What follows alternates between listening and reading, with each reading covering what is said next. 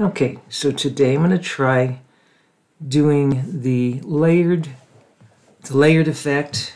Yesterday I had a huge fail, and I'm hoping it was just the paper. So I'm going to try the same technique or the same exact sequence that I did yesterday, except I'm going to try using it with different paper. First I need to squeeze some black paint out, and I'll roll it on.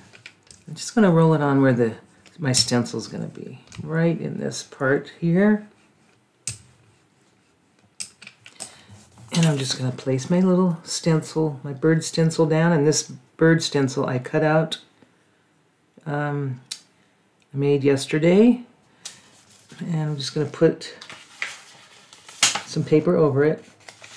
I'm going to try to get off all the excess paint around that stencil so that the actual paint sticks only to what was underneath the stencil.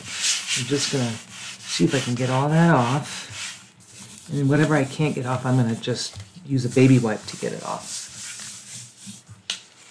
So I got most of it. Oh, I got a little image transfer. I think I'm going to keep that. You see some image, or some of the laser print went. You can see some printing. I'm going to keep that. Just going to keep it. That's really cool. Now I'm going to let that dry. Actually, I need to pick this up first. This has got to be picked up, so then I'll let that dry. I'm going to set this aside. That's going to dry for maybe enough to make it dry. So I'll see you in a second. I've let this dry for about a minute or so. It just dried to the touch. So next layer, I'm going to put some teal. I don't want to overdo it, but I just want to put a little bit of teal on my, just going to put, just brayer some over that, and that, I think I might just do just partial, because that's a very overpowering color. Just going to partially put some on like that, and like that, just enough to kind of give it some color, and then I'm going to just put some texture, some stencils on top like this, like that, and now I'll just roll that over just to press that color, or press the stencils in there. Now I'm just going to lift those up, and I will let that dry.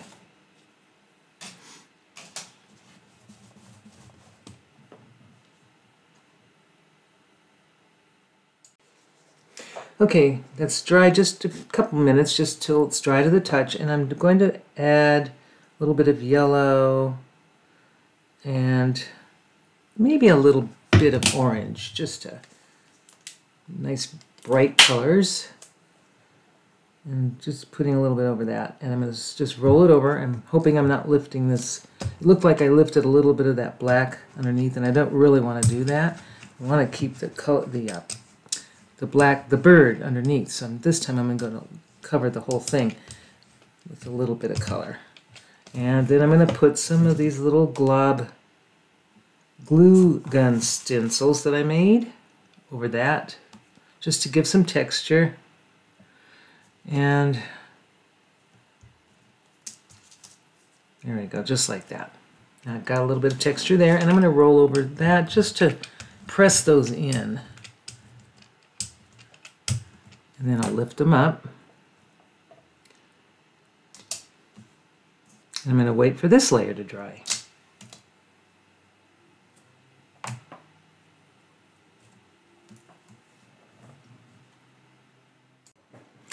Now I'm going to put another layer of a couple more colors. It's dry enough for me to do that. Just a couple more. Some magenta and some manganese blue. Just a little bit, and now I'm going to sprayer that. That's beautiful. Love that color. And again, I'm going to put just some more stencils over it like this, and here, and maybe some more of these glue stencils. I think these are so much fun, these glue stencils. And I'm going to just brayer over those to press it down and lift a little bit of the color out, and lift And I'll just pick those up, and then I'm going to wait for this layer to dry. And then after that, I'll put on my final layer of white paint, and then we'll see what happens. Okay, I've waited a few minutes to get this tacky dry, but not so dry, not too dry, but hopefully this will be, we'll see if this makes a difference if I use the right kind of paper. I'm just going to put a layer of white over all of the paints I've put on. It's kind of a medium layer. Just going to put it all over the back. And I'm going to pull this right now. I'm going to take some marker paper and I'm just going to lay it on top. And I'm hoping, crossing my fingers, that this will work. The last one I used sulfite paper, and it was kind of textured, and it just didn't. I'm hoping the paper was the problem. We will find out after I pull this. I'm just going to get that, really pull that up. And I'll be able to tell by just picking this up. I can see that, nope, it's not picking it up. I don't know what, it might be the paint. Oh my gosh, it's not pulling it up. Okay, so that marker paper is a bust. I'm not going to even try. That's horrible stuff. Okay, that won't work. Marker paper? No. Okay, so what can I do? This is some of that sulfite paper. This is what I used yesterday, and it did not work.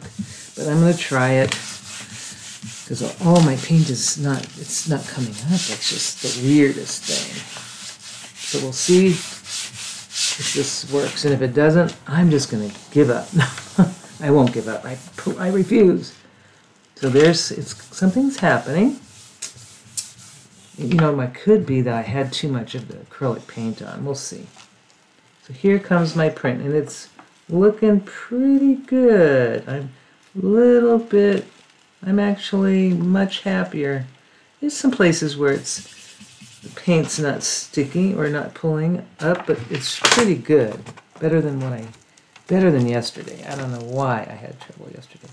This is not bad. It's still not perfect. There's some white areas that the paint didn't pull up, but it's not bad. This is a better result than I had yesterday, but still not great. So I think what I did is I noticed that since I thinned out with this marker paper, I did pull off a layer of the acrylic.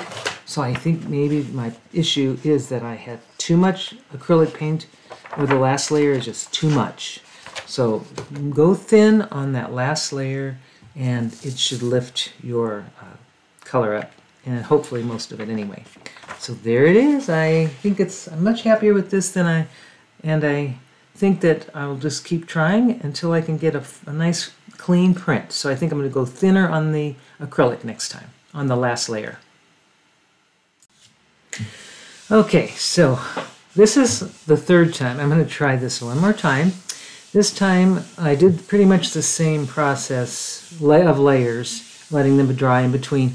But this time I put the white paint on, and then I left this on. I rubbed it on, and I went to feed the cat. It's been about 6-7 minutes. I just thought I'd let it really sit on, and I want to see if that makes a difference. So here comes I'm going to pull the print, and so far it's very clean. I don't see any, it's like my plate is completely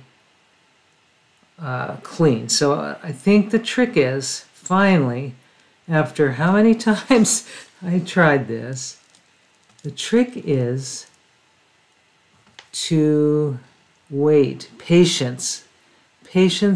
And I was able, I'm going slowly, but I don't see one bit of paint on my plate, and that means I have a beautiful, perfect print. So now I feel satisfied that I finally did it, and it really is the last layer. It's just the patience.